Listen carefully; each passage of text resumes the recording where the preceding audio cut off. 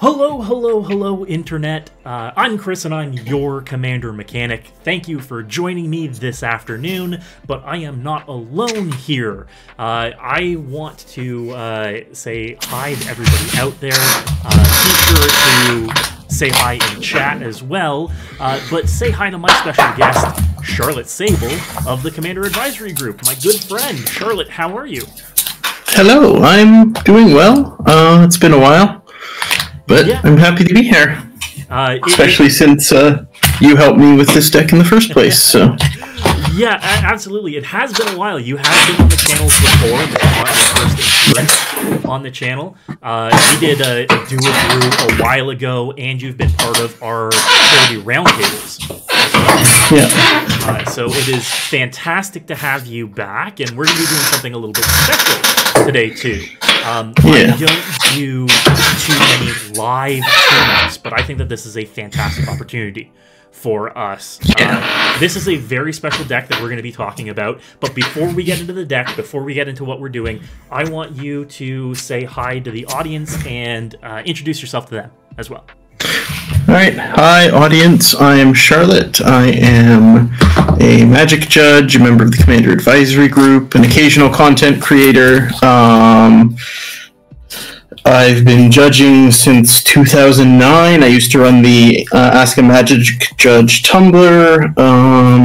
Yeah, I don't know. I'm around, I do stuff. Most people have heard of me, I think. Yeah, and I like them cards. They good. And I typically introduce you to people as one of the most brilliant rules-oriented minds that I have ever spoken thank to you. As well. You are my go-to when it comes to rules interactions and checking to see if things work. So I always appreciate you for that. But we're going to talk about something very, very special today, which is very cool. A while ago, you built this very cool budget Depala pilot exemplar deck. Yes. And can you explain to everybody listening right now what birthed this deck and what was the inspiration? Sure. So I was invited to be on an episode of the Scrap Trawlers streaming gameplay show hosted by lovely people. And so they're a budget commander stream. They they basically each month will choose at quasi-random a theme, and then them and their guests will build to that theme. And for the month that I was on, it was to build a tribal theme deck. And I'd been interested in making a vehicle deck for a while. And so I decided that Depala was a good excuse to do both vehicle and dwarf tribal. So there we go. Fantastic, fantastic. So we're the double whammy of tribal here, both dwarves and vehicles, which Depala is a big fan of. She's basically made for this. Yeah. So it's a very interesting balance and compromise here. Dwarves like vehicles, vehicles like dwarves. But finding a balance within budget too, I think it's a confluence of deck building that I'm very interested in and very interested in running through. But you put this deck together a year ago at this point, right? 1 second, I can see probably over a year now.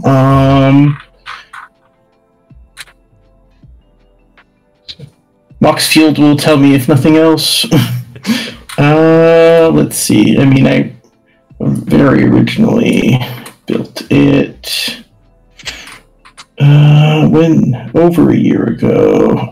Yeah, looks like I first started brewing it in March of last year. Wow. So quite a while ago, a year and a half ago at this point. Yeah. Wow. Yeah. Although I believe I didn't end up playing it on stream until June because there were some delays on the episode going to air, but it was but I mean the deck first started being put together under the constraints in March, so right on. So I mean when I talk tune up, there are a few questions that I typically start off with. First of all, if you've played the deck as you have on stream, how did it play for you? It plays pretty smooth usually.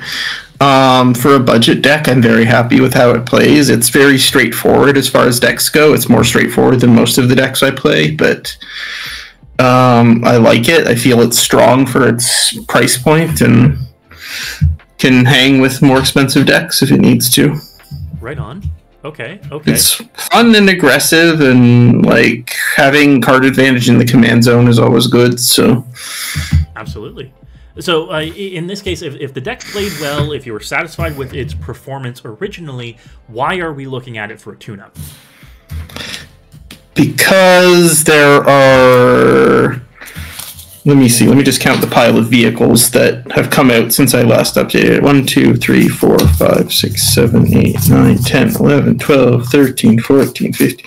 I have 16 new vehicles that I'm considering for the deck, among other cards. But, yeah. And I'm currently running 1, 2, 3, 4, 5, 9, 10, 11, 12, 13. I'm currently running 14 vehicles. So there are more new vehicles than there are existing vehicles in the deck right now. Yeah, I mean, we have had kind of a new renaissance when it comes to vehicles over the past year. Between Neon Dynasty, New Capenna, and now with Dominaria, there have been quite a few new vehicles released. So is there anything that has been piquing your interest in that regard from a vehicle standpoint? I don't know. There's a lot of new options, which is nice because there's currently vehicles in the deck that aren't particularly great that I'm mostly just running because they're reasonably costed and statted vehicles, right? And I'd be happy to upgrade some of those. And then there's also just ones that just don't perform or aren't particularly suited for the deck as it exists. Any examples of that? Any underperforming? Yeah, sure. Ether Sphere Harvester is fine. It can gain a bit of life, but it's like mediocre, right? It's a 3-power fire for 3 mana. It has crew 1, which is nice, but it's also just kind of middle, right? Raider's Carve is okay. It can ramp me a bit, but it's like crew 3, which is expensive crew wise. Heart of Kieran's also crew 3, and I run 2 planeswalkers in the deck, and I'm not really like, looking for that sort of thing.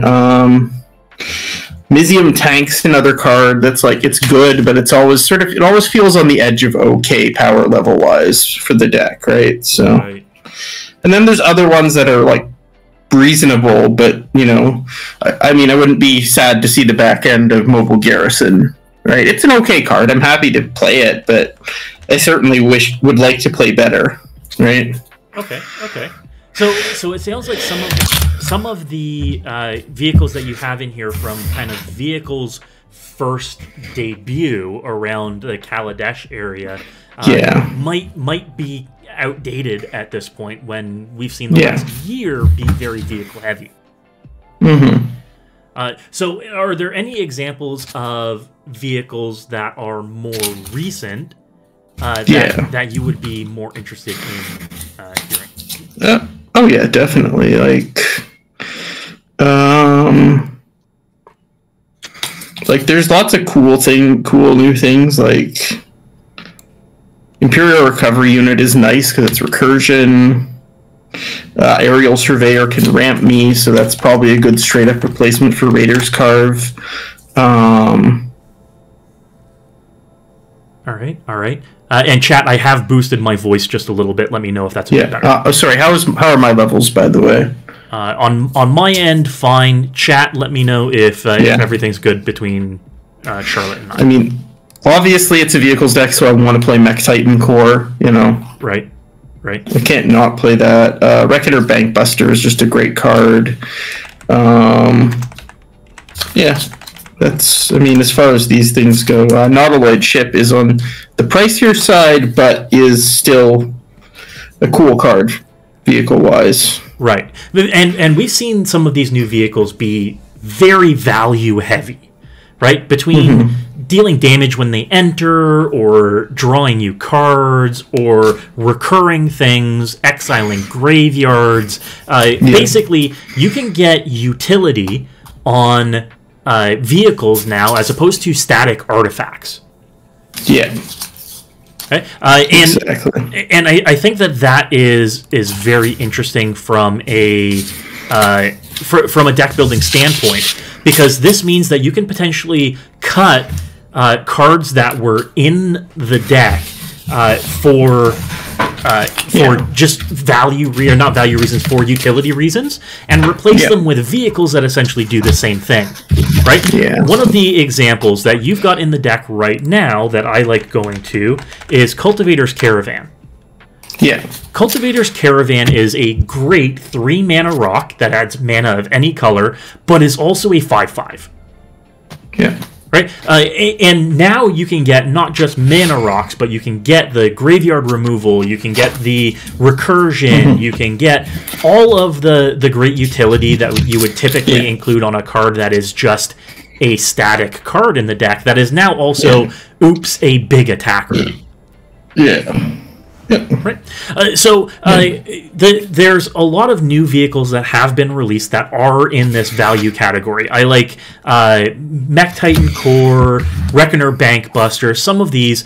But the challenge with some of these is that they aren't necessarily on the budget version. No. You mentioned unlicensed hearse. Right. So you had mentioned Nautiloid Ship, right? Nautiloid Ship, a mythic vehicle, which is fantastic. But U.S. dollar-wise is about $4.50, right? Yeah. $4, $4.50, somewhere around there. Yeah. Right. Now we talked about utility because it is ETB Exile a Graveyard, right? Yeah. That's fantastic utility. I always it's not ETB. It's just tap exile up to 2 target cards from graveyard from a single graveyard. So that's unlicensed hearse. I'm talking Nautiloid. Oh, sorry, the Nautiloid Ship. Yeah, my bad. No problem. But Nautiloid Ship is enter, remove a graveyard. I'm always a big advocate of colorless graveyard removal, and everybody having at least 1 or 2 ways to exile graveyards. Right? Because, you're going to get into a pod where there's the Marin deck, or somebody's doing shenanigans where they're recurring stuff, and having some kind of graveyard removal. In red and white typically has a few ways to remove graveyards, red doesn't, but on something that is also a 5/5 evasive attacker sometimes, that can get you free creature cards, that's fantastic utility. Yeah. Okay. Again, it's about $4. Unlicensed hearse, which I was a big fan of, and let's go. It's like 15 now or something. Unlicensed hearse is up over $10. It's 12, 13, somewhere around there. So I think unfortunately that one's gonna have to leave the consideration pile at this point. Exactly. Now, oh well. I'll find it a home somewhere else. What kind of budget are we working on? I would like to keep the total cost of the deck using cheapest options on Moxfield, where I have the deck list, at $50 or less. At 50 or less. So currently, without making too many recent changes to it, you're sitting just below $50. You're sitting at about 42 right now. Yeah. Which, that's $7. That's a reasonable amount. It gives you some room for flex, which is pretty awesome. Now, I see that you might have made 1 or 2 changes to the list recently. I see Moonsilver Key in here. The most recent actual changes I made...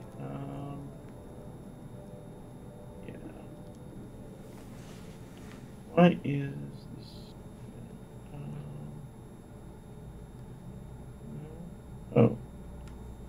Okay, I added Moonsilver Key, I added Roadside Reliquary, Mech Hanger, right, and Secluded Courtyard. Fantastic. Then I haven't updated it since basically not Crimson Vow. What was the one before? Midnight Hunt. Right. Yeah. Excellent, excellent. And some of those additions, I think, Roadside Reliquary is fantastic. I mean, it's a land that essentially can cycle for a card or maybe two. And a reasonable number of enchantments. I have about 6 in the list. Yeah. Currently. So. Yeah, which is decent, absolutely. And Mech Hanger is a great way to crew your vehicles on an empty board, too. Say you get hit by a board wipe, Mech Hanger ensures that you're still swinging with some of your vehicles. So I think those are fantastic includes, right? Excellent additions.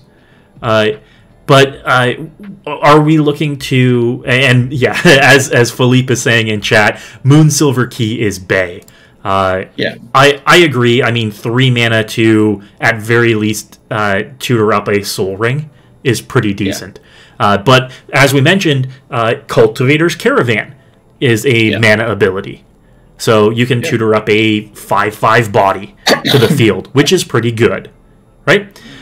So Moonsilver Key, definitely a decent add in here. And looking at the spells, we're light on spells, we're heavier on dwarves and artifacts. I think that makes sense, right? Creatures and artifacts take up the majority of the list. But what kind of changes are you looking to make from a card quality standpoint? Is there anything in here that you feel underperformed while playing? Let me see. Yeah, there's some creatures and such that I'm not super happy with. Like ones that I've tried but didn't sort of work out. Where did they go? Malibu Ancient Witness is a cool card for the deck in theory, but not really in practice. Right. And similarly, on the dwarf side, Hoffrey Ghost Forge is also cool and a dwarf, but not really on theme with what we're doing. And those are both 5 drops, so... Right, so they're the higher end of your curve, absolutely. Yeah. And I agree that Hoffrey is one of those creatures that gets better to the better synergies you have in the deck with it. And I think that when it comes to graveyard shenanigans and sacrifice effects, you really don't have a lot of the synergies there that make the best use out of him. Sure, he's a lord for your dwarves, or sorry, a lord for spirits. And doing something like getting a vehicle back from the grave that's a spirit that's got +1/+1 trample and haste is pretty okay. But the challenge is that you don't have ways to sacrifice them unless they're dying in combat. Right. Right. And then there's a couple cards that are like just not pulling their weight value wise. Like Stormkiln Artist is a great card and it can be relatively beefy in this deck, but I don't have that many instants and sorceries, so it's not going to make me a lot of treasures. Right. And with its current price point at like almost $4, that probably can be replaced. Right. So. Yeah, considering from an instants and sorcery standpoint, you've got 12 altogether, 6 of each. He's likely not going to be making you more than 1 or 2 treasures a game. I mean, chances are I play him and he's like 5 or 6 power, but that's still not really worth that much money. Like, that's not worth, almost 10% of my deck value. Right? Exactly, exactly. I think that's a fantastic point. So with some of that being said, let's say we axe Alibu and Hoffrey right out the gate. Yeah. And I'm going to be updating it from my end. I've got a copy of your deck list here, so I'm going to be making changes to it live. And let's say we get rid of Stormkiln Artist as well, and some of the other vehicles that we talked about. Let's get rid of Mizium Tank, Aethersphere Harvester, Heart of Kirin, Mobile Garrison. Mobile Garrison is... I don't know. Mobile Garrison is like... It's a decent vehicle. It's better than it looks, but it's also not, amazing. Right. Untapping another artifact or creature means that you can untap the creature that crewed it, essentially, or one of your other attacking vehicles, but... Do we have a way to abuse that? Are there synergies for that? Not really. It's just reasonable, right? Right. I mean, in terms of other vehicles, Aradara Express is probably overcosted at this point, vehicle-wise. Yeah, and we had mentioned that it's 5 mana and a crew 4. It's 8/6 menace, which is nice, but that's still just not super great, right? Well, crew 4 also means that on average 2 of your dwarves have to tap to crew it. Exactly. We had spoken briefly or touched on very briefly the way that design has shifted regarding vehicles between Kaladesh and now, right? Yeah.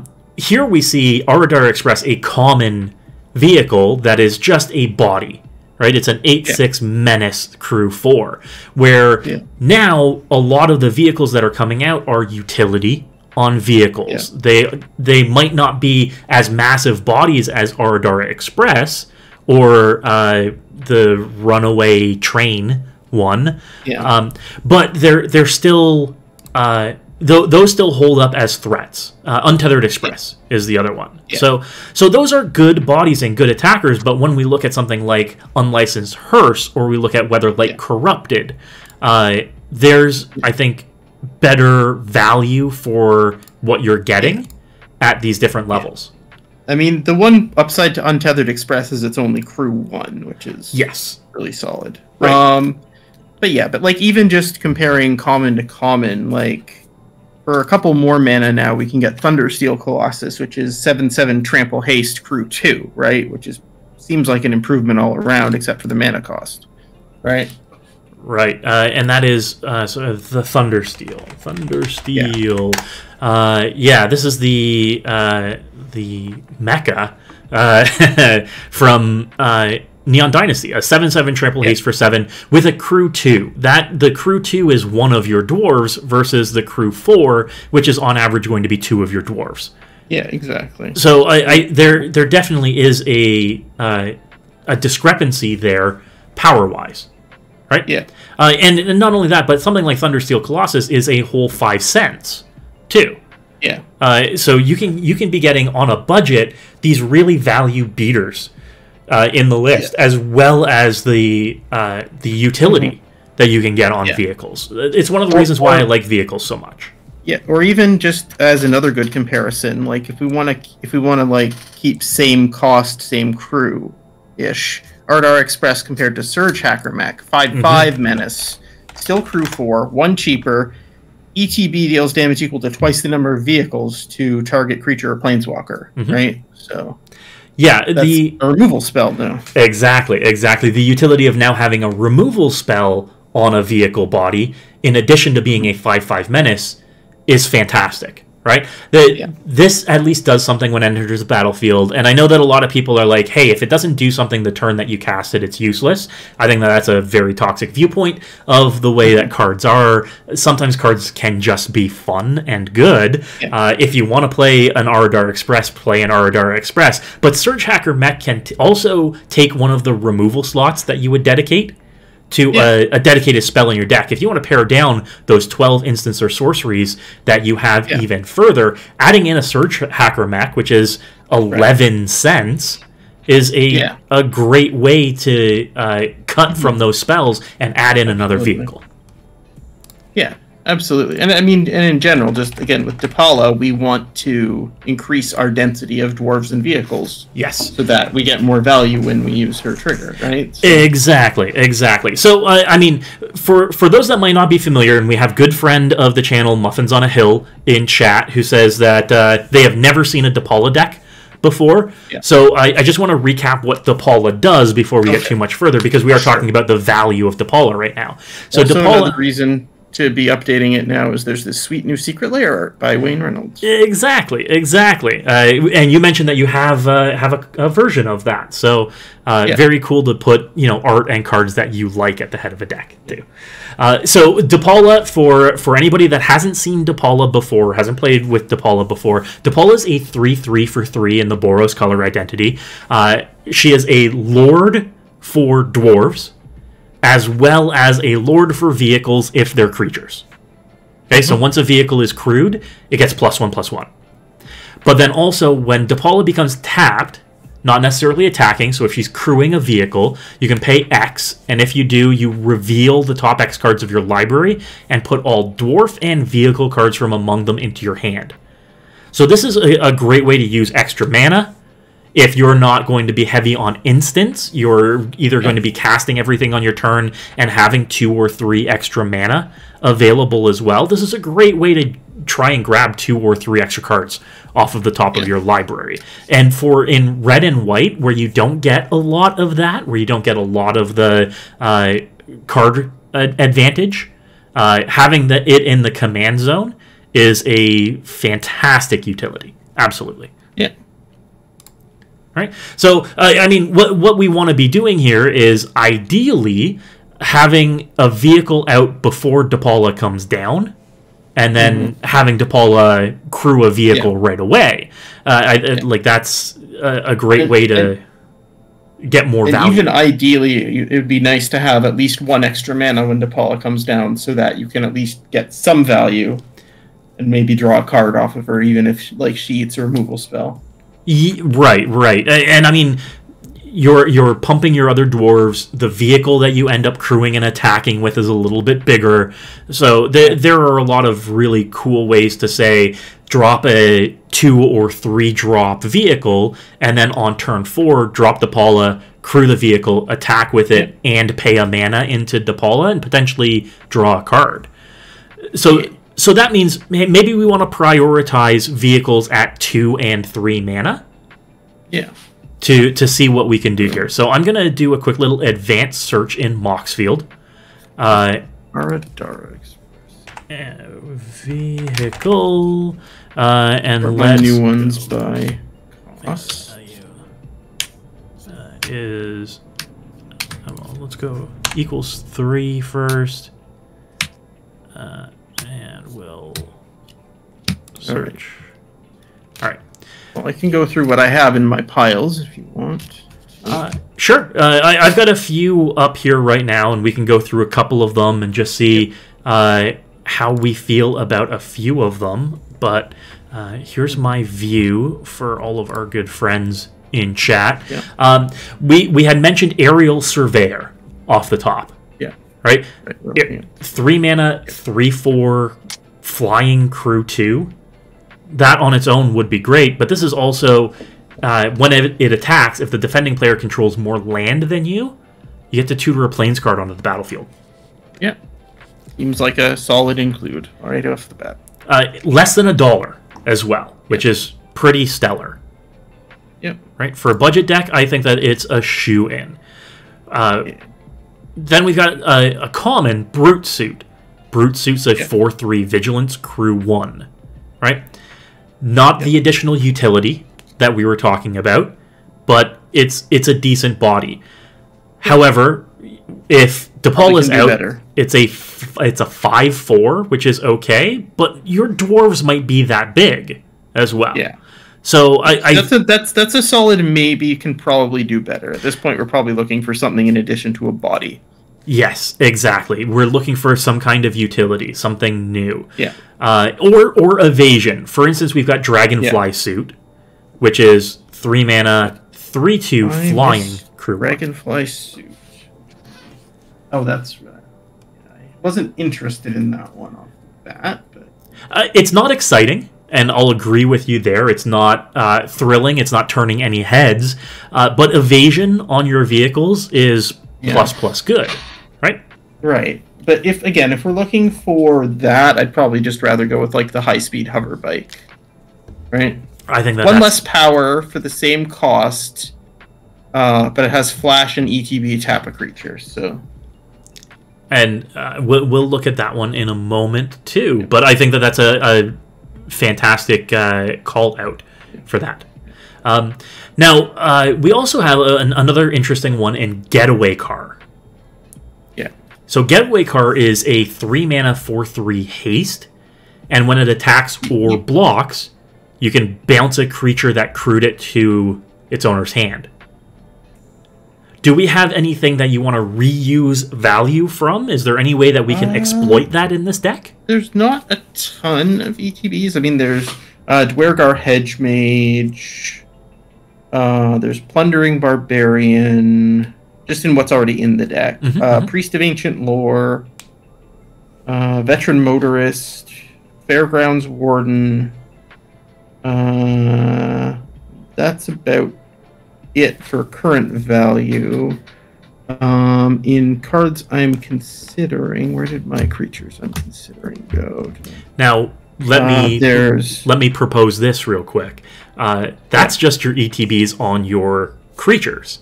What about ETBs on your vehicles? Because you could crew your vehicle, use the vehicle to crew this, and then bounce the vehicle back to your hand. Yes. And that's something like reusing Surge Hacker Mech that we talked about. Yeah. Yep. Right? Yeah, exactly.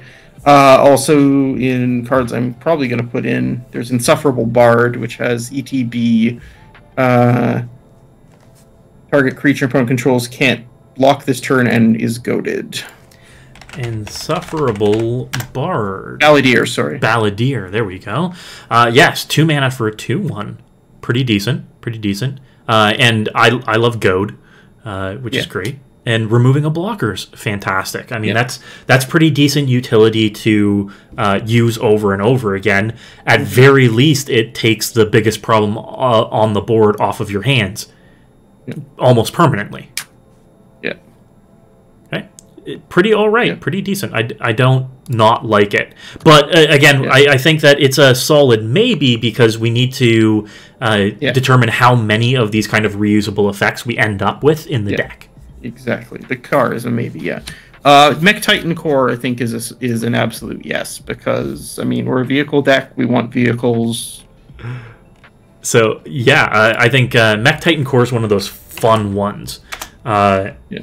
But also in this deck in particular, with the volume of creatures that you have, as well as the volume of vehicles you have, popping off with Mech Titan Core is entirely possible, and that's one of those achievement unlocked cards that I love very much, where.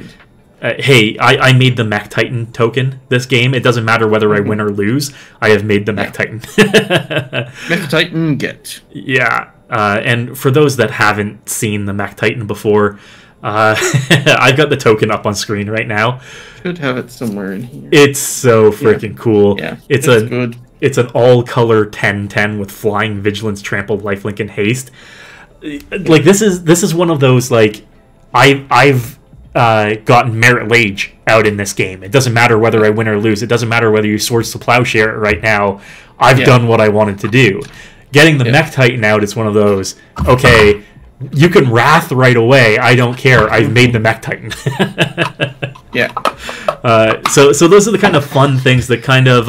and I mentioned this on Twitter not too long ago, but it's one of the success conditions, not necessarily victory conditions, right? Not everything has to be a win condition. Sometimes you can succeed in Commander without winning. And something like Mech Titan or assembling Cauldra or getting Merit Lage out, those are success conditions. And having that in this list, I think, is fantastic. It's another fun angle for this. All right, so let's jump back over to our view here. So looking at some of the other 3-mana vehicles we have Imperial Recovery Unit, and you had mentioned this earlier as well. Yes. This is a really interesting one because it can rebuy creatures or vehicles with mana value 2 or less from your graveyard, and that's important because the majority of your dwarves are 2 mana or less. 7 dwarves. And all 7 of them in the list are 2 mana or less. I think that this one's a pretty big shoe-in as well. I think so. It means a lot for the longevity of the deck, too. Yeah. Okay? It's a great way to recover. Also just has cool art. Yeah, absolutely. It's a great way to recover from a Wrath, too. Yeah. Okay? But yeah, I mean, even in addition to 7 dwarves, just in current creatures... 1, 2, 3, 4, 5. 5 other creatures plus the 7 dwarves. So that's 12 creatures it can get. And then vehicles, like, we're already looking at the cheap ones anyway. There's like, Right. Now, we had spoken about vehicles with 4 crew cost, and how maybe it wasn't worth it at Aradar Express's level, but we have a new one from Battle for Baldur's Gate in Mighty Servant of Luco. Yes. This is a 3 mana 6/6 trample ward, discard a card. Yeah. It also says if it becomes crewed for the first time each turn, if it was crewed by exactly 2 creatures, it gains, when this creature deals combat damage to a player, draw 2 cards. That's pretty good value. Absolutely. And considering at 4, you're likely having to crew it with 2 creatures, exactly 2 creatures. Granted, Depala can crew it on her, well, she'll need a hand with it because she's going to be a 3/3. I think that this one is card advantage in red and white. It protects itself with ward of discard a card, and it has trample. This one, in my opinion, is a shoe-in in this deck. Yeah, absolutely. It's 45 cents as well, and can be drawing you 2 cards a turn. 100% in. Yeah, absolutely. All right. On that similar value thing, Weatherlight completed seems good just as, like, when a creature dies, scry 1 or draw a card. Although, again, that is on the pricier side, so maybe let's look at it later. I don't know. If we've got room in the budget later, I think so. It's a little over $5 right now. It's just about $6, but it is one of those accrued value creatures or vehicles.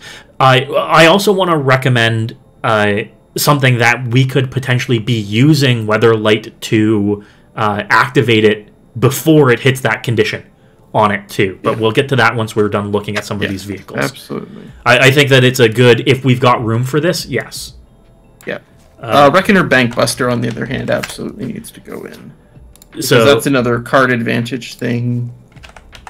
Plus it makes a pilot, plus it then leaves a reasonable vehicle behind. Yes, so it's going to make you more bodies, which is great. Yeah. It's a 2 mana 4/4 at the very least, right? But if you start activating it, it is one of those draw cards and then start making treasure tokens and bodies. It's fantastic. I think that it is stellar. It's $150, meaning it's solidly within budget still, and I think that it does deserve a spot. But you can see how much, just across 3 or 4 cards, we've significantly upped the card advantage portion of this deck via vehicles that have been released in the past year. I think that that's very interesting, and I think that that's an interesting way to take vehicle design moving forward, is these vehicles need to do something when they're not crewed. Do you feel that that's like a good design move? Something like that, yeah. I mean, I'd like vehicles to be more than just bodies for combat.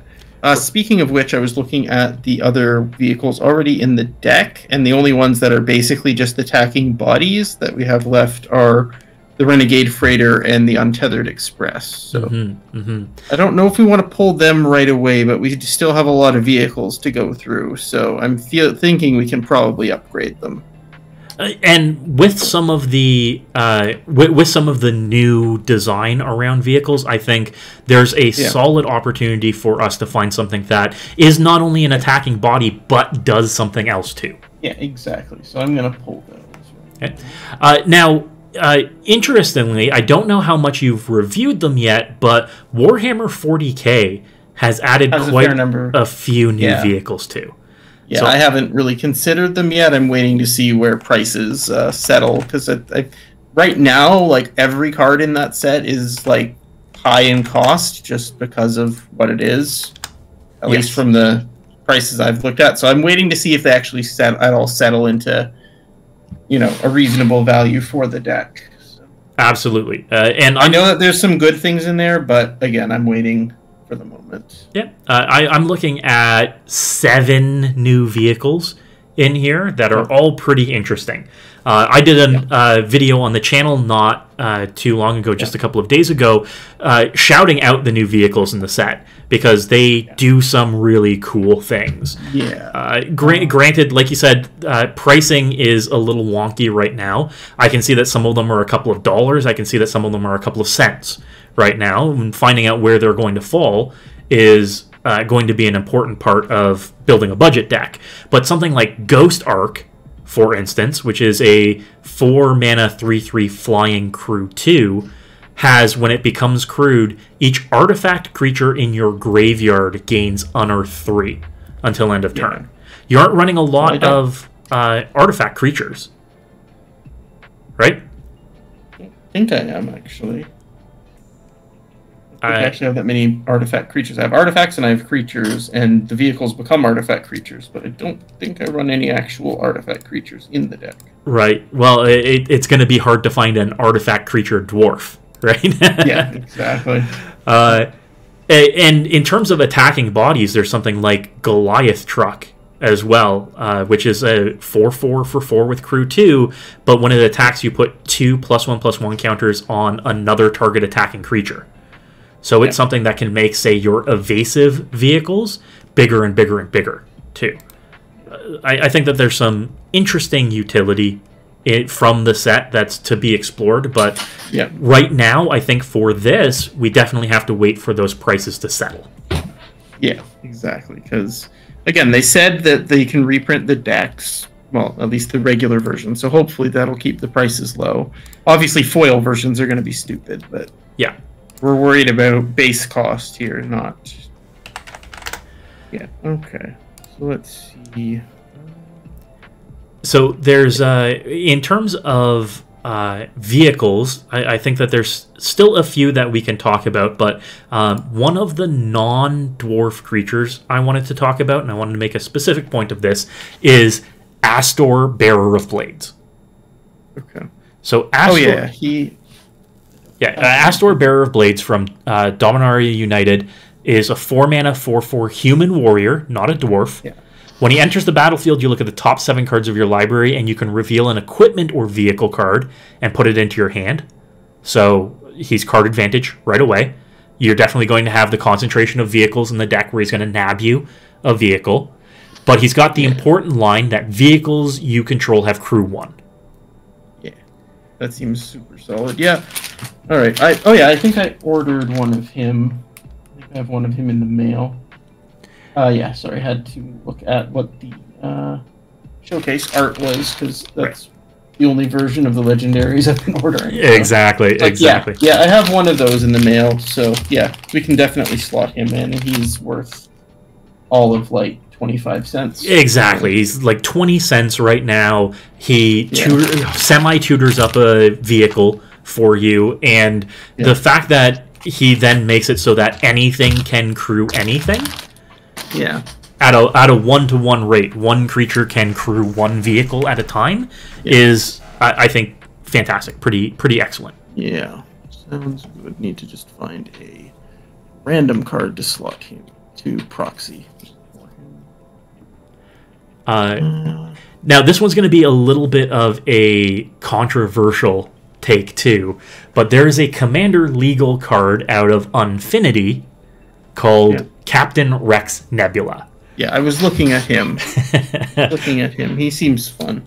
Yeah, so this one is, at the beginning of combat on your turn, a non-land permanent you control becomes a vehicle artifact until end of turn. It doesn't matter whether it's already a vehicle artifact or not. Yeah. But you can turn a creature into an artifact vehicle and crew it, which is pretty interesting.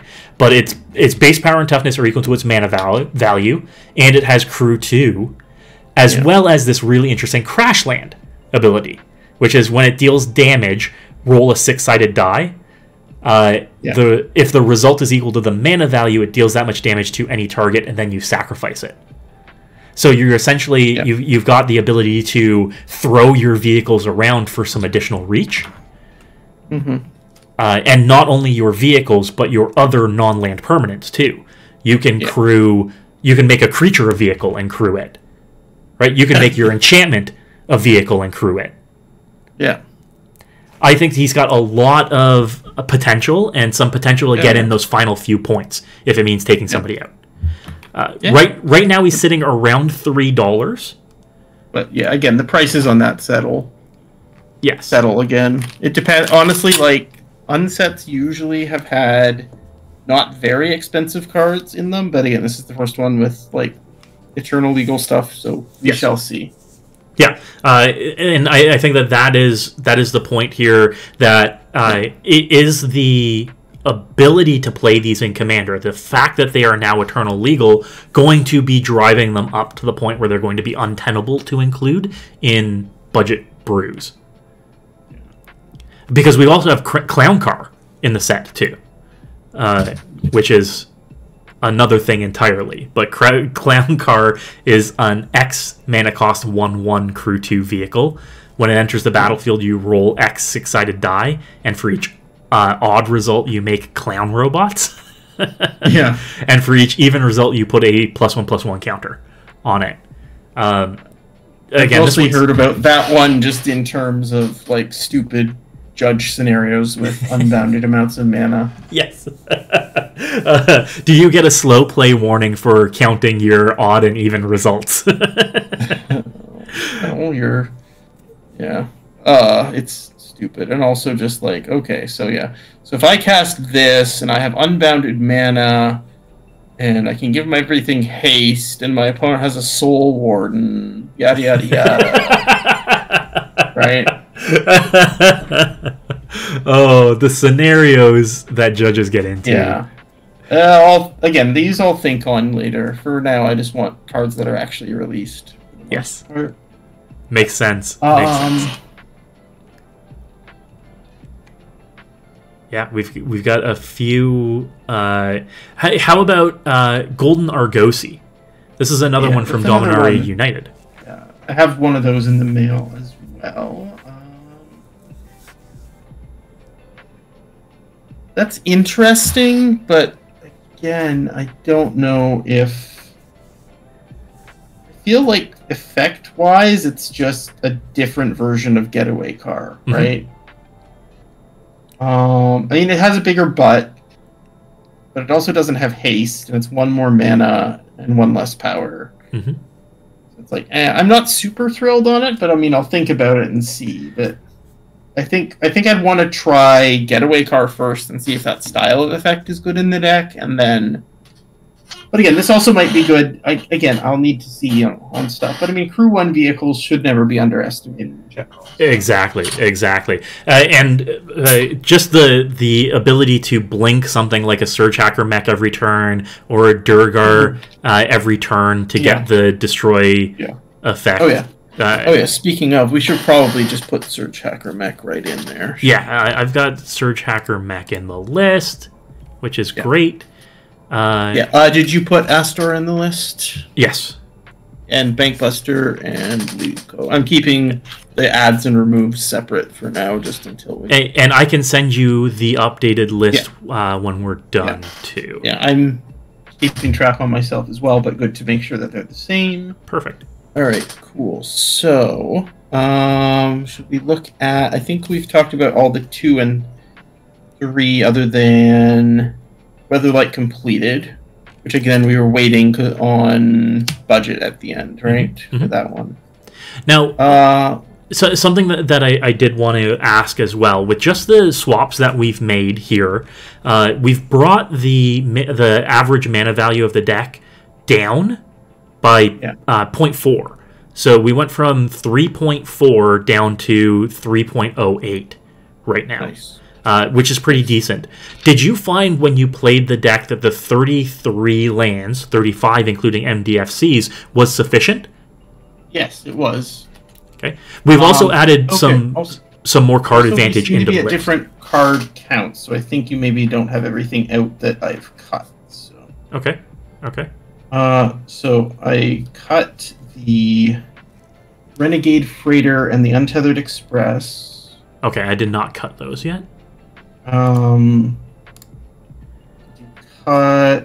Here, I'll show you what I have. So Hoffrey, Alibu, and Stormkiln Artist, creature-wise.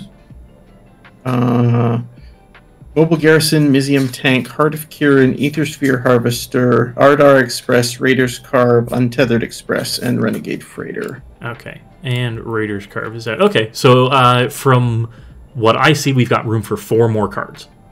Okay, yeah. Now, we haven't added in... That's interesting, because my list is showing me 90, so... Okay. 1, 2, 3, 4, 5, 6, 7, 8, 9, 11. Oh, wait, sorry, I haven't added any of these in yet, other than Astor. Yeah, so... Right, he's in... Now, we wanted to add in a couple of the new dwarves, too. So I want to do... And then I want to maybe see about making other swaps, too, so... Yep. Yeah. So I'm doing a quick search here for dwarves, and specifically dwarves that we don't have in the deck yet, and might be new. Because when you and I originally discussed this list a year or so ago, we had gone over the existing dwarves. What's worth including, what's not worth including. But since then, we've had another D&D set, for instance. So we have something... many in that one. Like Amber Grizzle O'Maul, 4 mana, 3/3 haste, dwarf cleric. When she attacks, you may discard your hand. If you do, draw a card for each player being attacked. Maybe, but I'm not 100%. I mean, it's a 4-drop. That's kind of expensive for the deck. I'm not super sold on that, and I get card advantage from my commander, so I don't know that I necessarily need a card like that. Perfectly reasonable. She also doesn't synergize with Depala, since Depala is on tap and she's on attack. Yeah, exactly. So you would be getting the additional cards from Depala and then immediately discarding them to Amber. So I agree that there's a lack of synergy there. Let's see. We've got... this is one that we talked about offline, but Kadric Soulkindler. From the Dominaria United. Really what I'm about in this deck. He's cool, but I don't have that many legendaries, and again, he's basically the Hoffrey problem again. It's a cool card that doesn't quite synergize. I agree entirely. I think that it's really cool to do something like ignoring the legend rule. That's one of my favorite things to do. I know that others might not agree, but I really like it. And the fact that you can make additional copies of your legendary permanents, I think is cool, but it's one of those effects that require a deck around it. It requires specific deck building conceits, and we are already full of that in this deck. Yeah, exactly. The 2 dwarves I had put aside for potential inclusion are the Insufferable Balladeer and the Hammers of Moradin. Ooh, the Hammers of Moradin. So I'm going to pull that one up right now. Let's see. Hammers of Moradin. So Hammers of Moradin is a 3 mana 3/3 with Myriad. If somebody has never played with Myriad, it means when you attack with it, you make a copy of it for each other opponent. So in this case, if you've got 3 opponents, you attack 1 person with it, you get 2 free copies of it. But it also says when it attacks, for each opponent, tap up to 1 target creature that player controls.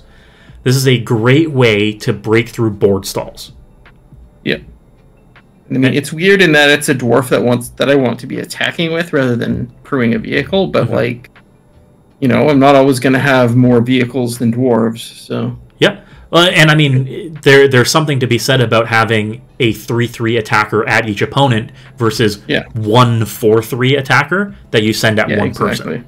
Yeah, I think this is worth a try at the very least. Yep. I also think that it's worth it for the ability to tap down, say, an opponent's only flying blocker. Yeah, exactly. And then, beep in with Weatherlight or Weatherlight completed or... Yep. I think that it's a fantastic utility. And we talked about the Insufferable Balladeer a bit, too.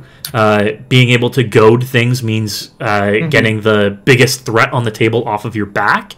And we looked at some of the potential ways to reuse him, too.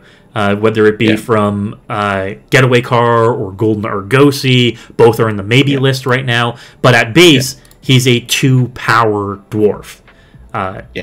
With our commander out, a 3-power dwarf that's crewing. But I mean, I already have at least 7 2-mana 2-power dwarves, so it's like, but his trigger is quite good. Yes, but I think he's a maybe for the moment. Okay, I think it's like, let's wait and see where we're at in terms of swaps, right?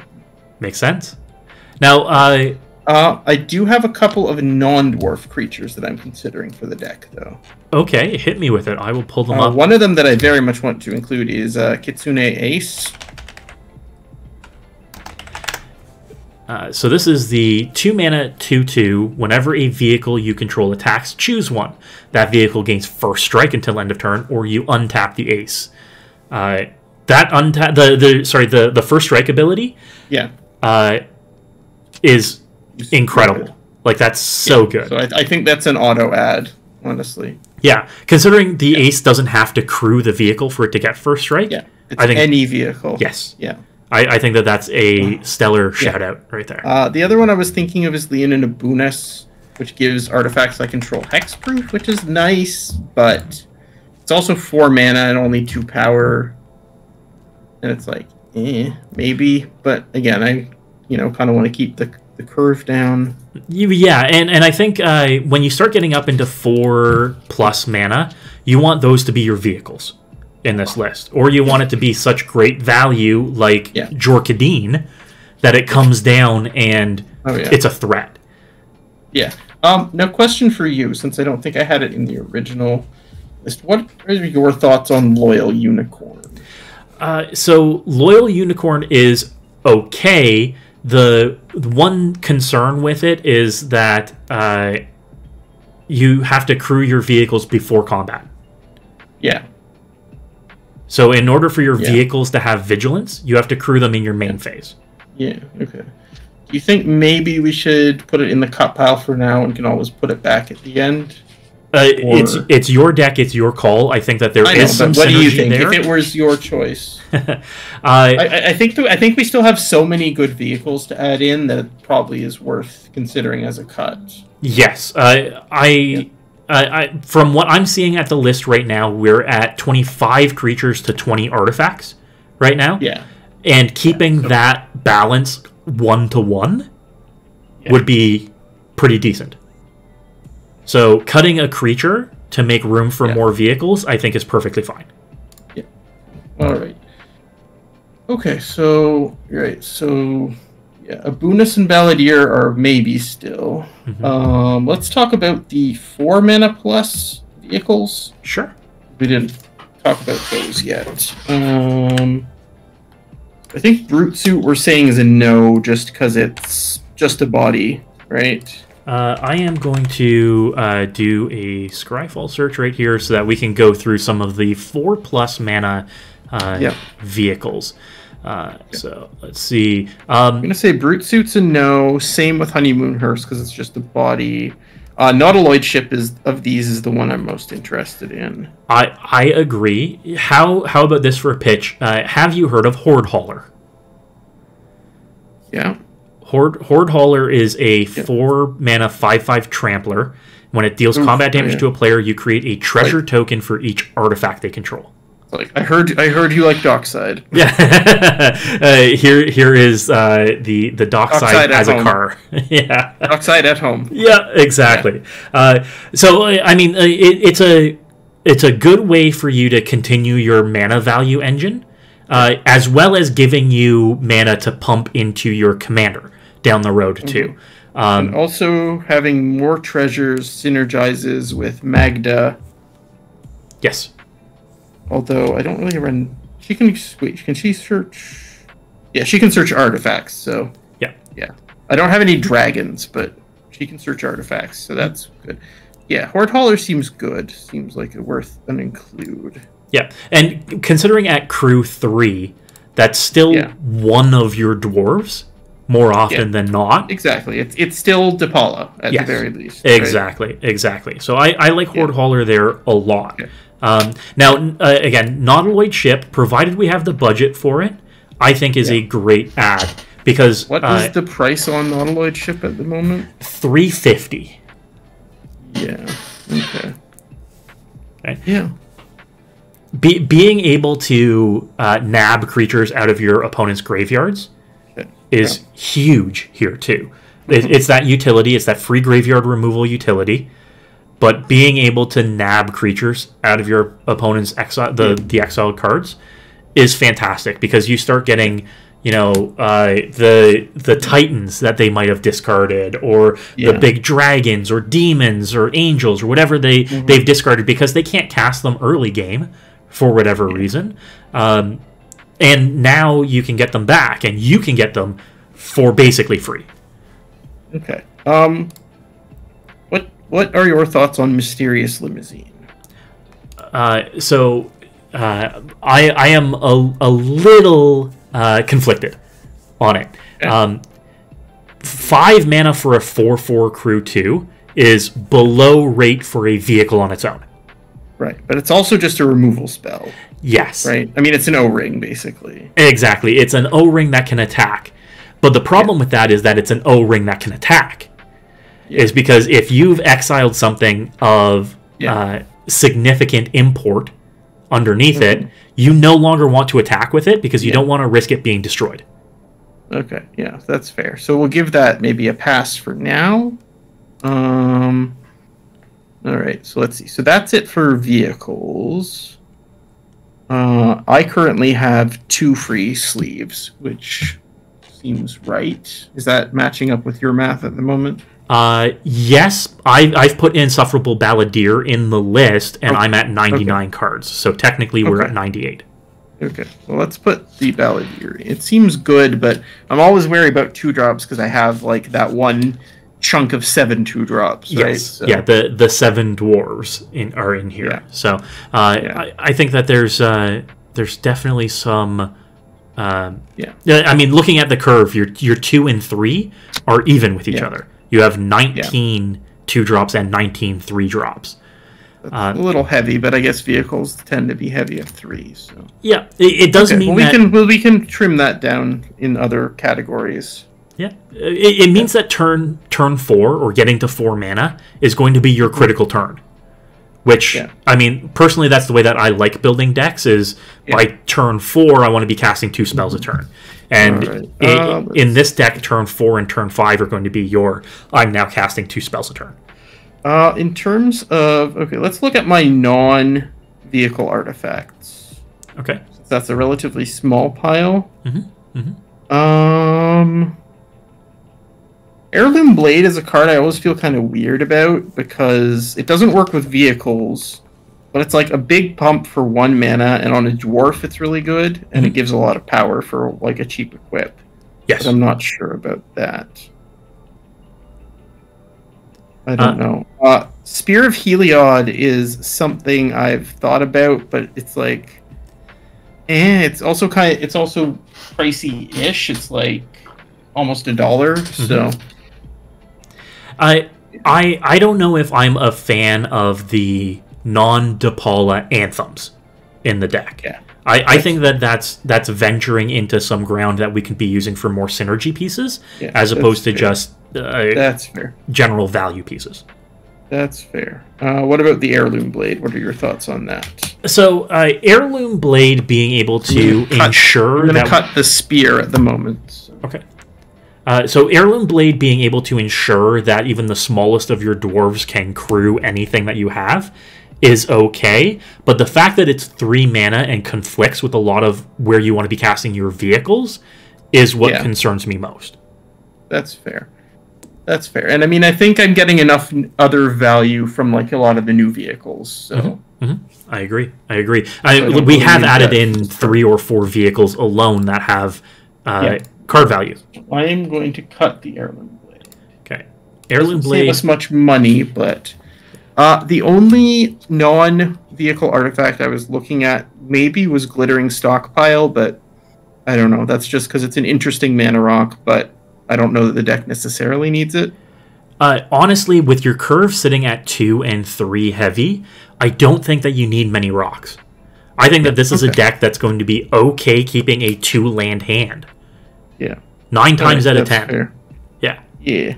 All right. So yeah. So I mean, right now I just have Sol Ring, Arcane Signet, Boros Signet. So. Yep.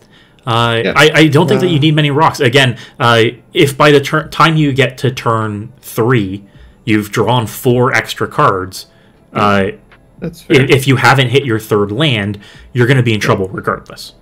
But once you hit 3 land, you're going to be able to cast the majority of things in your deck. All right, so let's look at this. I'm happy with the vehicles I have left, so I don't think I need to cut there. Mm-hmm. I don't want to cut either Teshar or Jorkadin, so I'm happy there. Mm-hmm. I don't think any of the dwarves I'm running have been underperforming.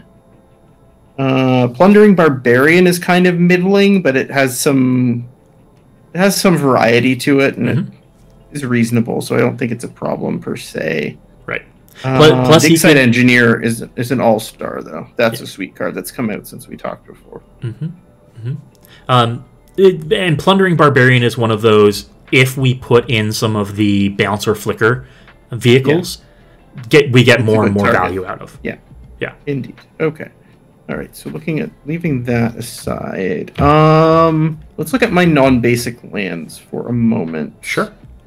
The 2 I'm interested in putting in are just the 2 new tap duels that have come out recently, so the Alpine Meadow and the Sacred Peaks. I kind of want to cut Furycom Snarl because it's not a super cheap land. It's like over $1.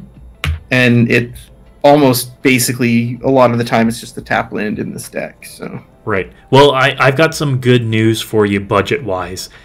We've brought the budget of the deck down by over $10. Oh yeah. We're now. But again, I'd still rather cut like Furycom Snarl for one of these and spend that on a Weatherlight or a Nautiloid or heck, maybe even Dream of an Unlicensed Hearse if we can.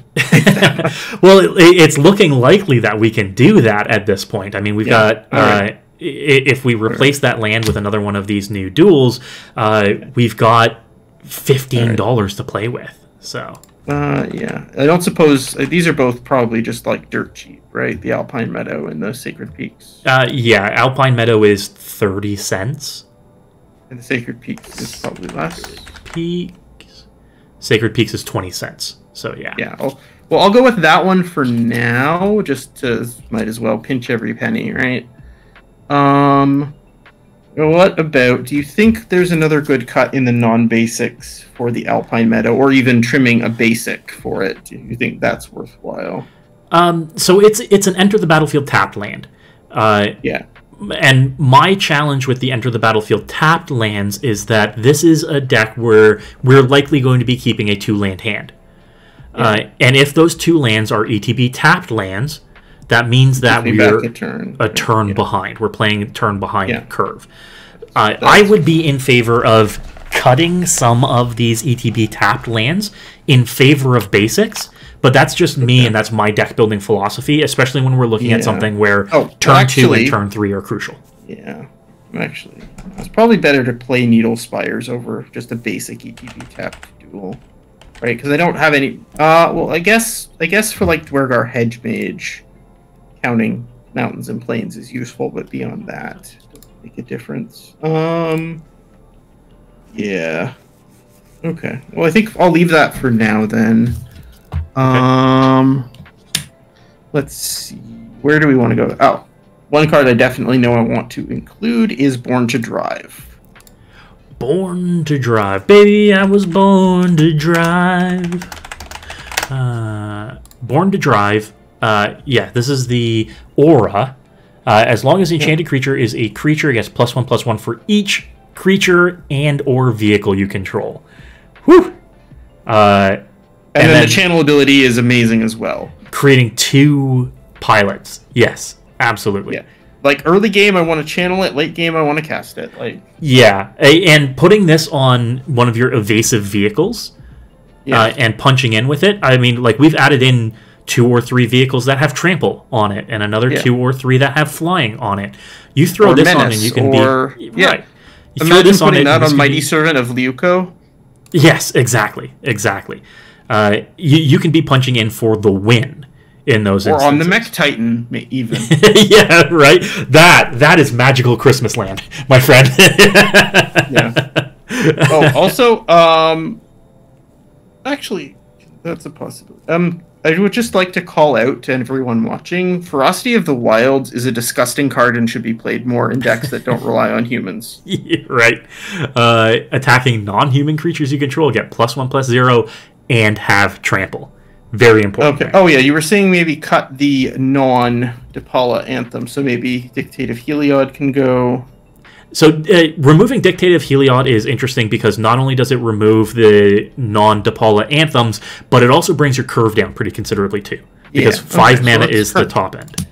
That for now. I wonder if we should cut Outpost Siege since we're getting better on card advantage.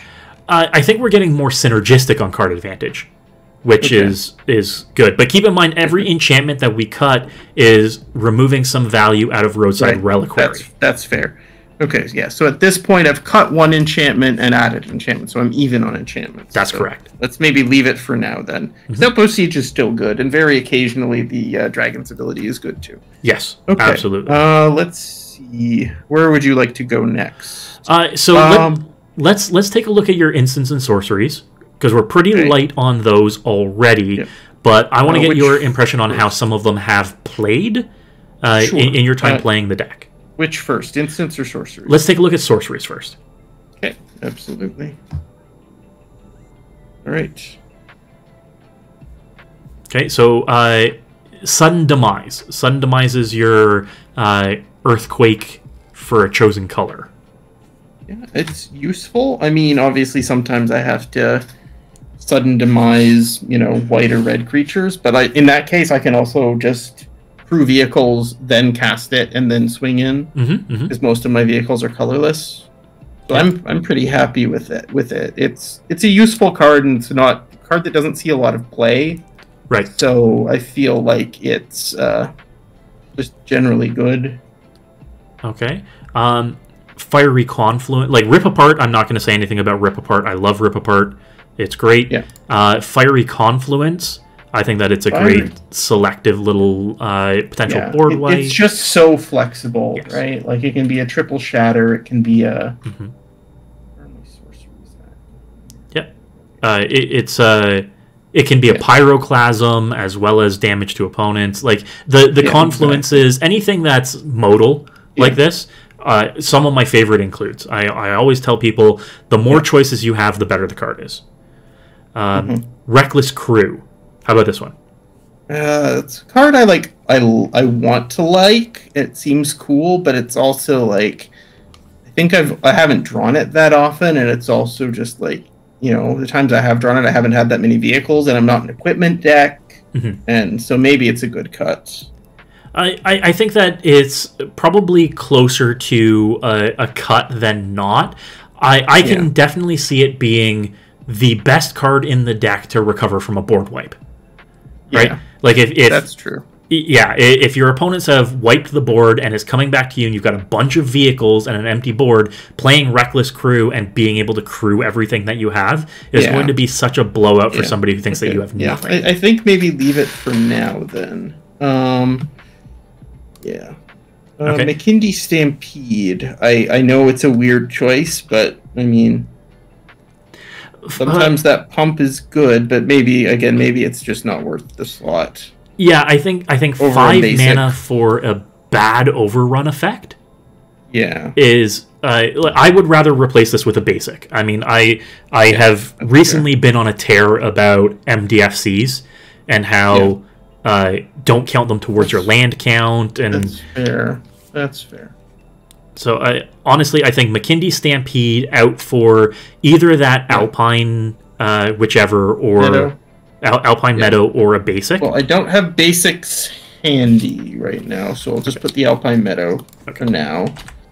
And then, so Dictate and McKindy Stampede.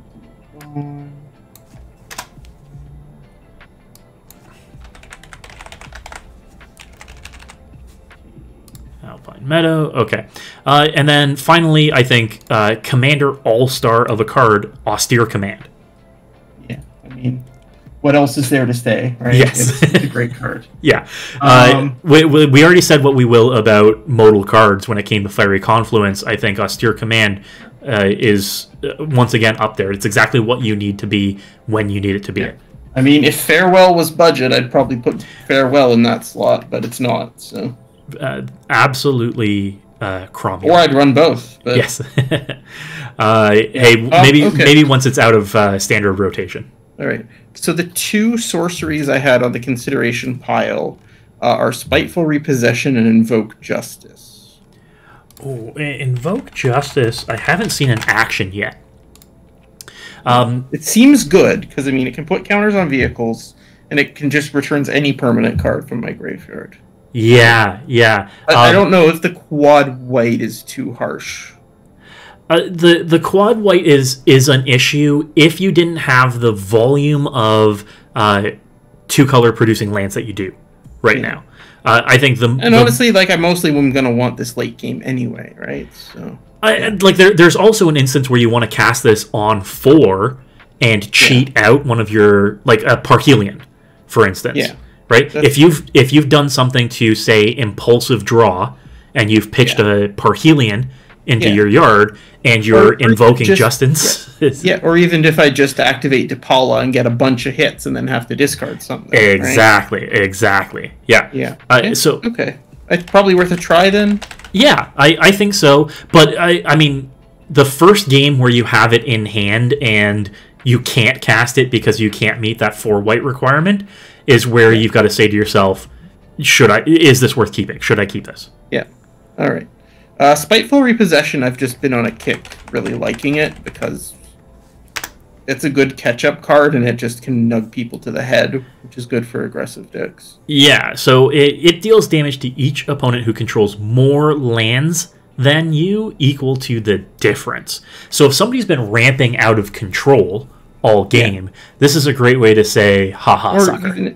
Or even if it's just like turn 8 and I've missed a couple of land drops, I can get like 6 treasures or something. Yeah.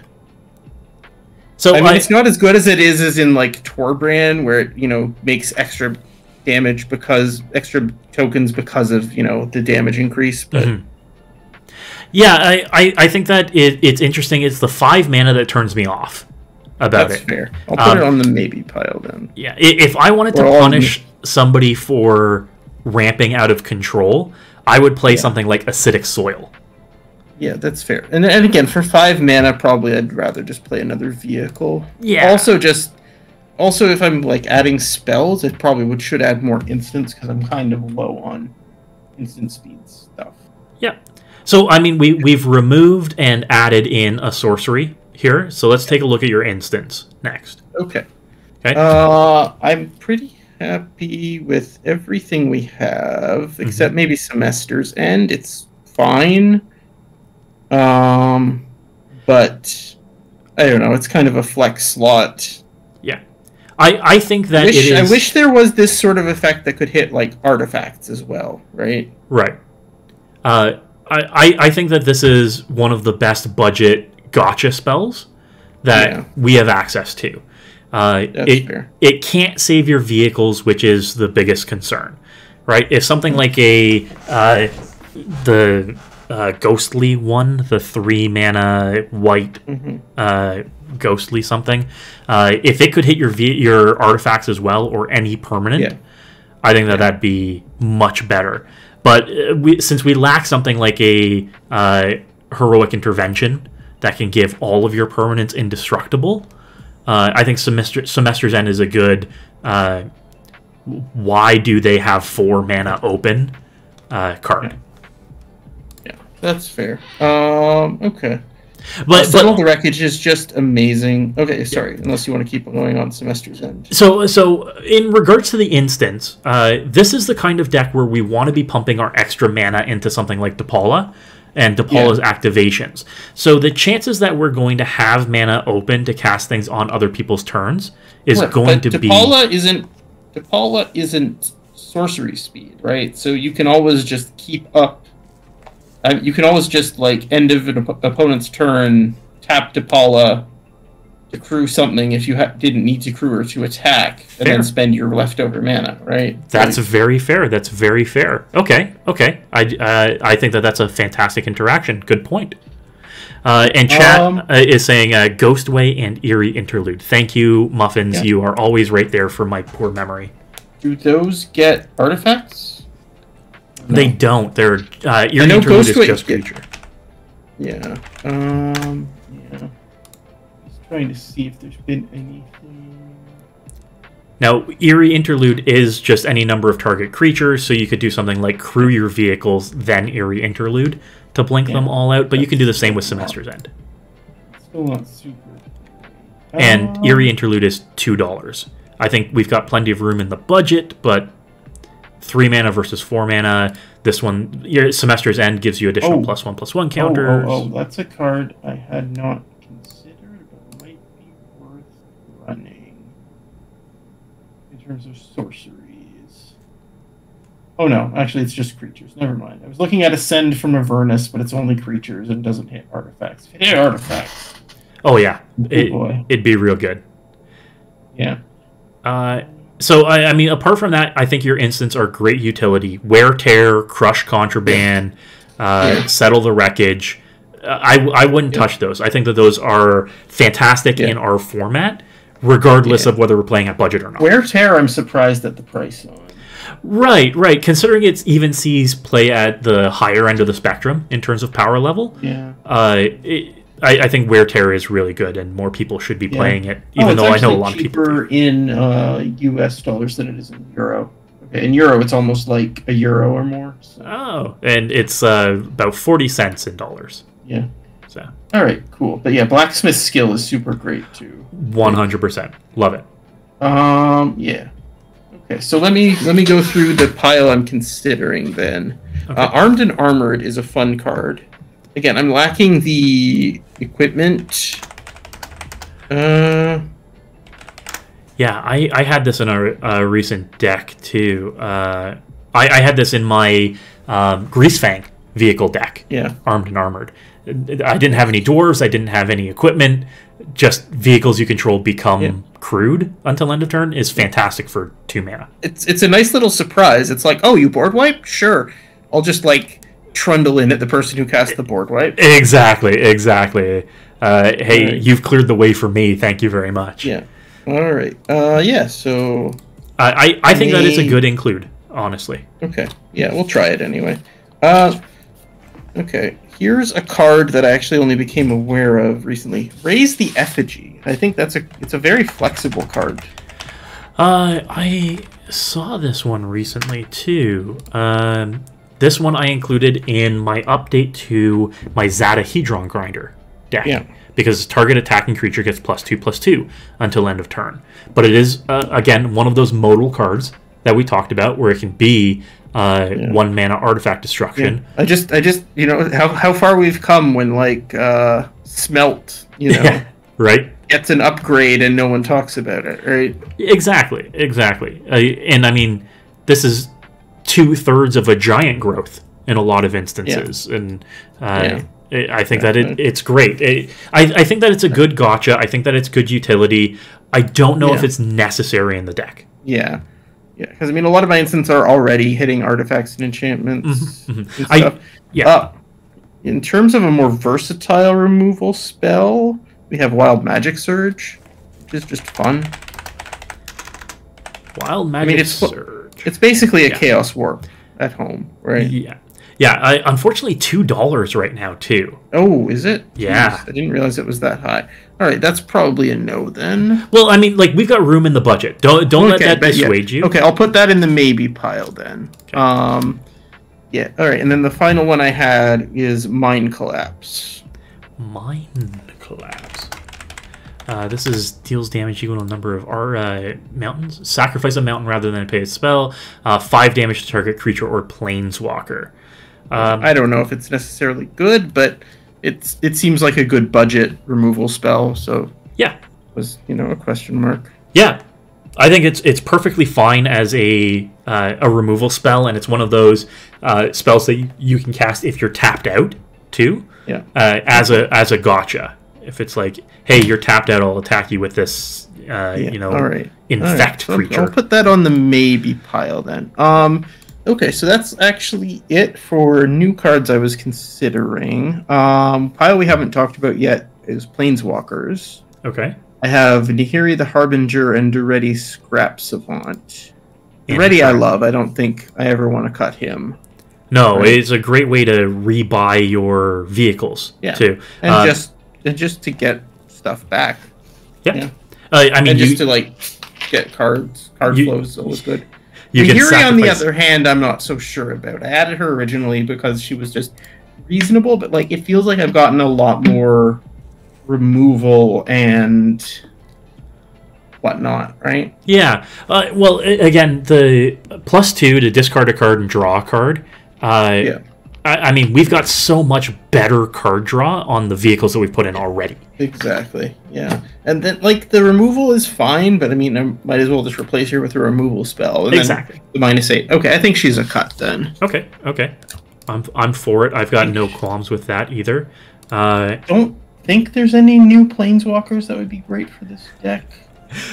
Talon Sword in chat says, "Where's Mana Tithe for a cheeky gotcha counterspell?" Not really what I want to do. Yeah, not the vibe that we're going for, but I appreciate it. I love a good Mana Tithe. Let me just double check Planeswalkers. Yeah, I don't think Planeswalkers are necessary. No, I know. I'm just looking to see what there is, if there's anything. If there's anything good. Yeah. Because remember that Planeswalkers are going to conflict with you casting another vehicle. For instance, I know. So. I'm just double checking to make sure I wasn't missing anything. Yeah. Perfectly fine.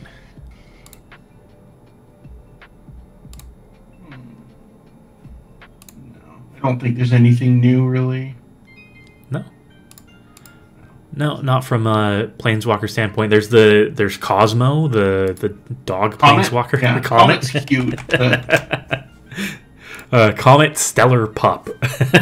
Yeah. I don't think he really does anything that the deck wants to be doing. No, but he's a good boy. Yeah, he is the goodest of boys. All right. Actually, there was that. What? Actually, what's the price on this right now? So, from my viewpoint, we're looking at 98 cards, and we're at about $35. Yeah. Question for you.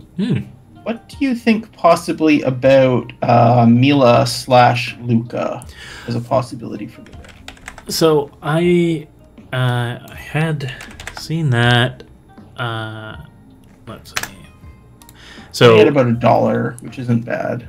Yeah, for a Planeswalker, it's pretty alright. Whenever an opponent attacks one or more Planeswalkers you control, put a loyalty counter on each Planeswalker you control. That does nothing for us. Whenever a permanent you control becomes the target of a spell or ability an opponent controls, you may draw a card. That's fine, but I mean, you're not going to be casting it on the front side, right? You're going to be casting it for Luca. Often, but yeah. And Luca is 6 mana for 5 loyalty.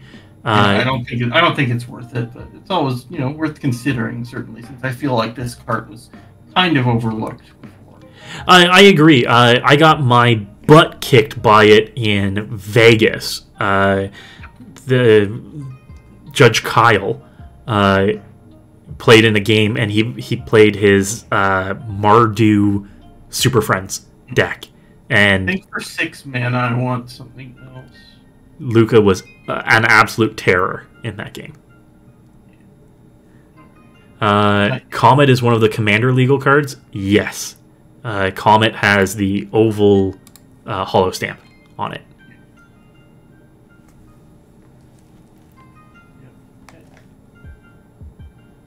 Okay, so moving away from Planeswalkers, that's all the extra cards. Is there anything we haven't, brought up that you had in mind, possibly? No, we touched on a lot of the possibilities, and we brought up a lot of the new cards that I wanted to. I think that we were on the same page with a lot of them, and we've got 2 spots right now, so we can add in Unlicensed Hearse and Nautiloid Ship, which were your, can I have fit 3, but I also don't have the Balladeer in. So yeah. All right. Yeah. So we have a lot of value, but like I don't know. Is Hearse is good, but like I don't know. It feels weird having a card worth that much in a budget deck. You know. Absolutely. I get that. I totally understand that.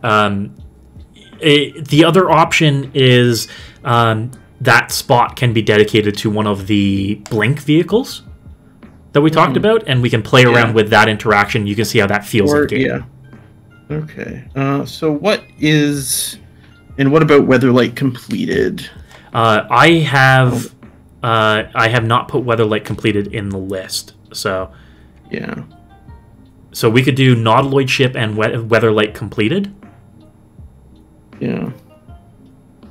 And what does that bring us up to? That brings us up to 100 cards, and Weatherlight Completed, and that brings us up to $44.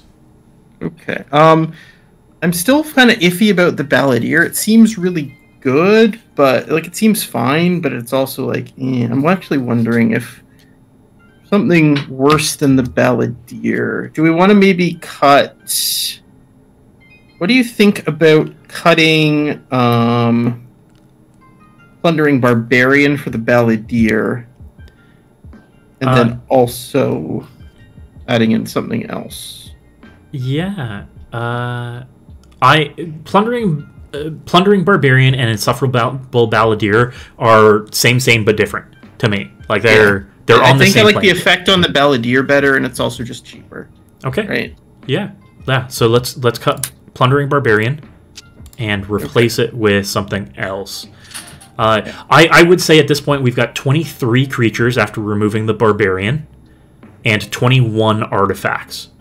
So one more vehicle would be a good balance. Let's look at our maybe pile here. We have these. So we have Mysterious Limousine, Getaway Car, and High Speed Hover Bike as the ones that I had in the maybe pile. Yeah. Then there was also the Golden Argosy, the Unlicensed Hearse, which we're priced out of at the moment. The Golden Argosy and the Getaway Car, we've just removed one of our synergy pieces for. Yeah. So I don't know if it makes sense to add them in. Yeah. What about... Okay, is there anyone that we want to add back from what we've cut then? Out of the old... out of the old vehicles. Which vehicle? Mizium Tank is actually kind of a cool card. Okay. I don't know. What do you think of Mizium Tank? So Mizium... Like a lot of the time, we cast a vehicle and it crews itself, right? Like right. And it tramples, which is good. Yeah.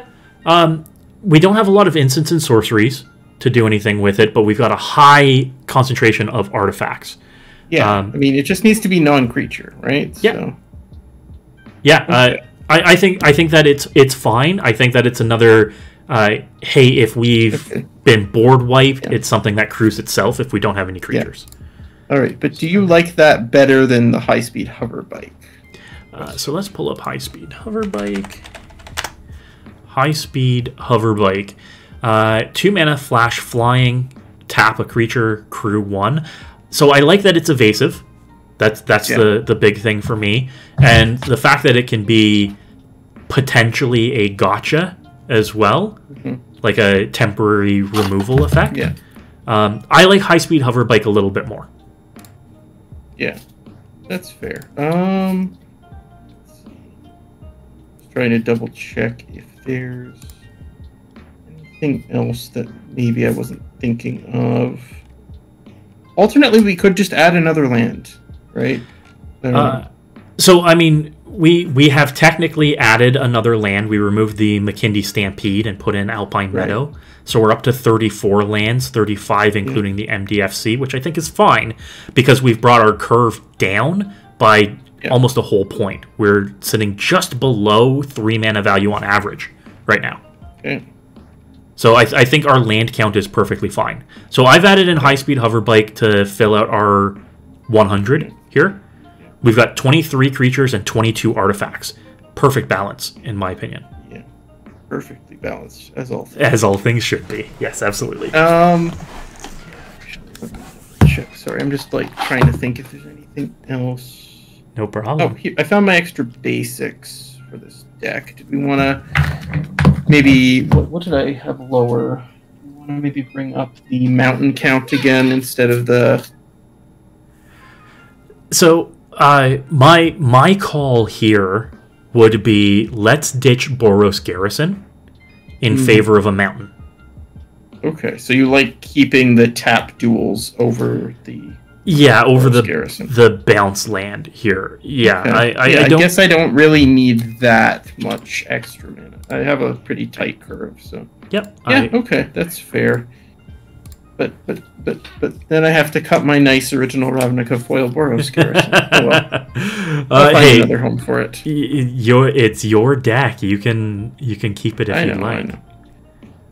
But we have so many tapped duels in here. Yeah. I think basically the best hand you want to keep in this deck is a tapped duel and a basic land. Okay. Do we want to cut some of the other tapped duels then? Since I found my basics. So let's see. And also, where did my cut pile go? Losing track of cards. We've got. I'm just going to do a quick count. 1, 2, 3, 4, 5.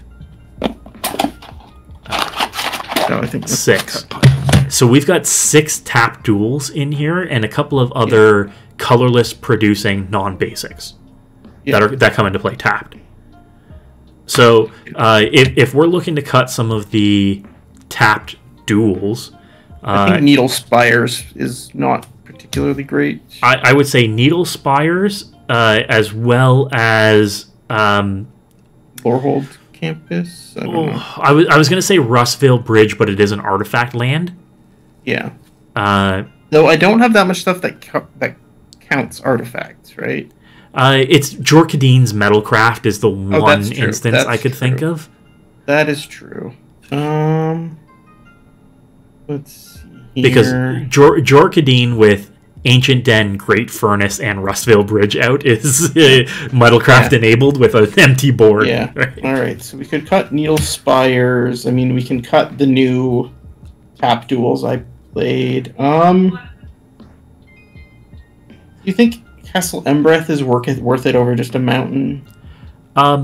So anything that's got an effect that we could use if we're empty-handed, I typically like to include. However, Castle Embreth is if you're empty-handed but have a board presence, it's good. Yeah. Yeah. Oh, another thing I just thought of. I don't know where it is right now, but when I was doing the updates last time, I cut Unclaimed Territory for the Secluded Courtyard. I guess I could put Unclaimed Territory back in since we have the budget. Yeah. If I can find where I put it, but let's see. It's somewhere, but I can just make that note. Needle Spires. So Unclaimed Territory and Secluded Courtyard do basically the same thing? Except Secluded Courtyard, are they exactly the same? A Secluded Courtyard lets you add mana of any color to activate abilities, where Unclaimed Territory is just to cast spells. Yeah, but I don't really have activated abilities, so they're functionally the same. Yeah. I think it was just Secluded Courtyard was cheaper. So again, we don't have a lot of stuff outside of Invoke Justice that is color heavy. Nothing else in the list requires more than 2 colors. So I would say scaling back on some of these non-basic lands in place of basics would help the tempo of the deck. Okay, so Needle Spires. Do I really even need Evolving Wilds? Honestly, probably not. I would say Castle Embereth, Evolving Wilds, Needle Spires, Myriad Landscape, Needle Spires, and Secluded Courtyard. That's 5 lands, could all go in place of basics. Cut Secluded Courtyard. Okay. I guess that's not the worst idea. What about Lorehold Campus? I don't know. The 4-mana Scry seems a little awkward. Hey, if you're on the fence about it, we can cut it. Yeah. I think I'd probably rather cut that over the Courtyard. Okay. Alright, Okay, so I have 4 cards here, so... Yep. I have Lorehold Campus, Myriad Landscape. So just 2 more of each, I guess? Yeah, I think that makes a lot of sense. Our color balance is a little bit skewing heavier towards white than it is red. So I think right now we're on even basics, is that right? That's correct. We're 8 and 8 right now. So if we do 3 plains, 1 mountain. Or is there another land we can cut for another plains? And I still have an empty slot.